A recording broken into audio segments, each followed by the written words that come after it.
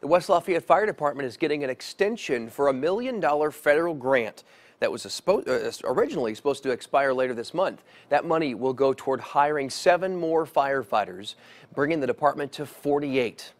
The Federal Emergency Management Agency awarded the grant in 2012, but the city says it wasn't able to make the additional hires in time. So FEMA has approved the extension, did so last week, giving the city until the end of next year. West Lafayette Fire Chief Tim Heath says with annexation and the increase in the size of the area they cover, they need the extra manpower.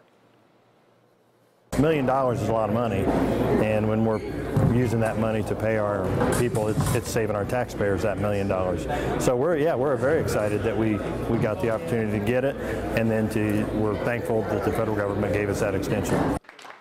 He says Senator Joe Donnelly helped them get that extension. Mayor John Dennis spoke with him about it last week in Washington, D.C. West Lafayette Fire responds to more than 2,000 calls each year and serves about 42,000 people.